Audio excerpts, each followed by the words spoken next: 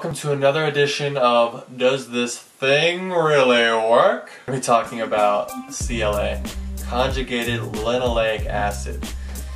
Now, that's a fancy word for a little soft gel that you're going to find at a vitamin shop or some supplement store. So, it is a trans fat.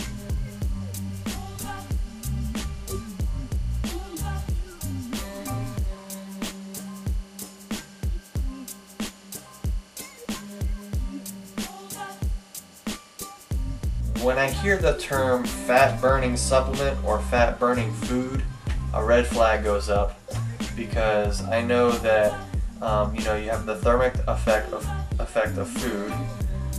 So protein has like a higher thermic effect than carbs and fats, and so you're going to burn more calories by eating protein than you will fats and carbs. So like if you, for example, if you eat a steak, it's going to take a while to digest that steak, and that steak is going to sit in your stomach for hours. It's going to take a lot of energy to break down that meat. So for supplements, fat burning, in order to burn fat, you have to be a caloric deficit. We know that. This is science. Just know that. Kind of like the eclipse that happened today, that was science. People were predicting it was going to happen. It happened.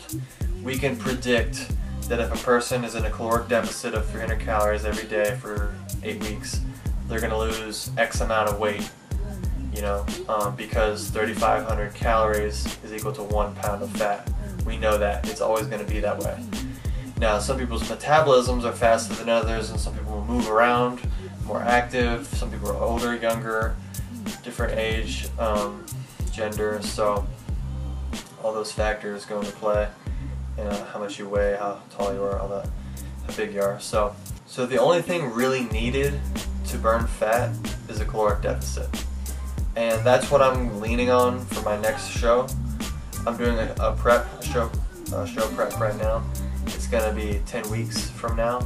So I ran out of CLA. I just used it up, and I'm like thinking to myself, should I spend the extra $15 or however much it costs to buy CLA when I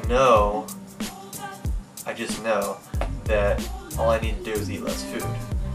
Is the CLA going to make a difference?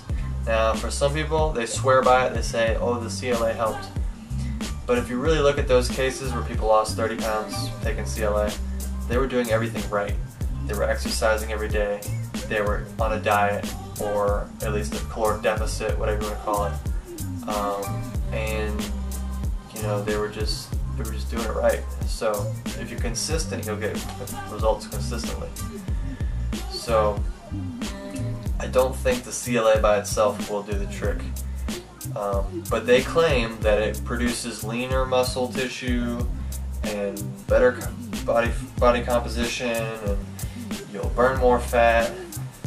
But honestly, it's just a little bit of fat. It's just like doing a teaspoon of coconut oil, and people claim that burns fat too.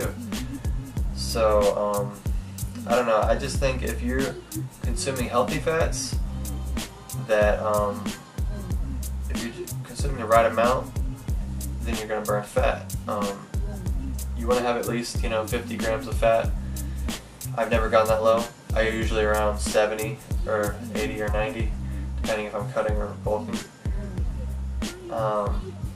But yeah, there's no such thing as a fat burning supplement by itself. It's just fat. I don't know. It could work for you. I used to take it. I got pretty lean, pretty ripped, but I don't think it was the CLA, honestly. I think it was just the lack of calories going into my system. So anyway, that's it for today. I hope you learned something. I hope you enjoyed. That's it. Over now.